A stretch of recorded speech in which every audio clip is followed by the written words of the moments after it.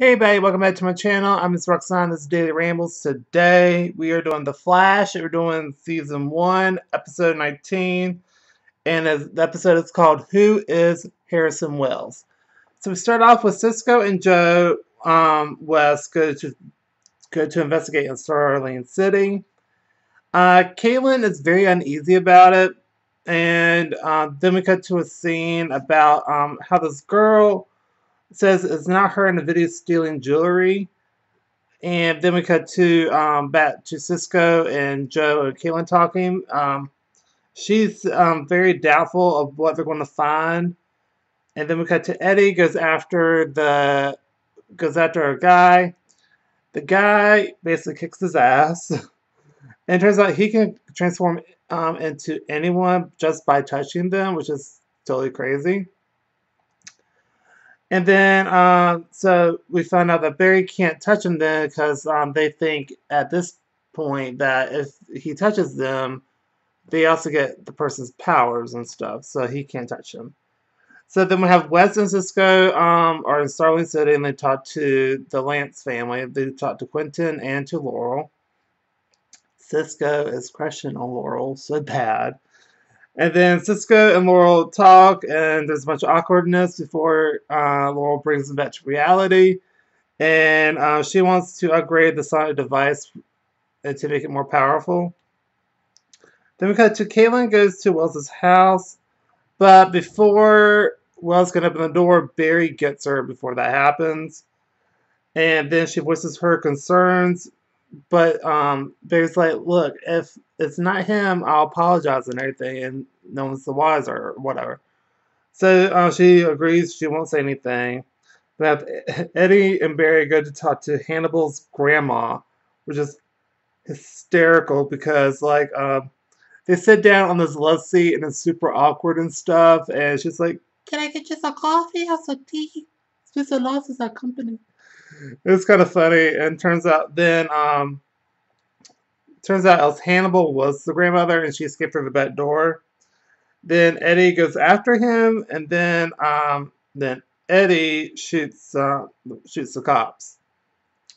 And then we cut to the DA is not happy about this whatsoever.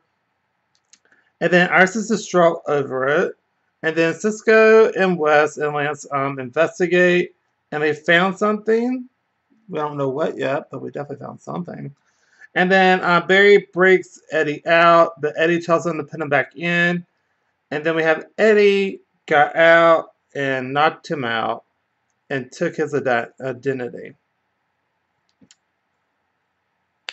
Yeah, and so basically Eddie got out and knocked out Barry, and then took his identity and just put him in I think he put him in a closet or something. And then the Caitlin talks to Barry, and then we have Cisco and everyone find a dead body, and they find it by Lance's drink was just like levitating up in the midair, and apparently it's caused by tachyon particles. I want to say, if I'm wrong, correct me down below. I think that's what it means. Anyway, so then we have Barry gets very flirty with Caitlin and then kisses her. Then Iris shows up, and then Barry gets shot and knocked out by Wells. Turns out he's a bad guy, and then as they're trying to take him to the police station, the guy transforms into a little girl and then escapes. And it's kind of funny just because, like, this little girl's like screams like, help me, they're trying to kidnap me. And so these concerned people are like surrounding their car and stuff, and then she just gets out and then just literally escapes through the construction site, which I'm just like, what is happening? And I love it.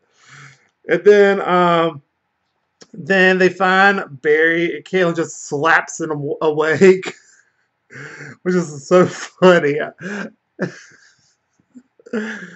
then we have Wes and Lance talk about, it's like, hey, can you keep a secret real quick? Because I need to investigate and see whose body it is.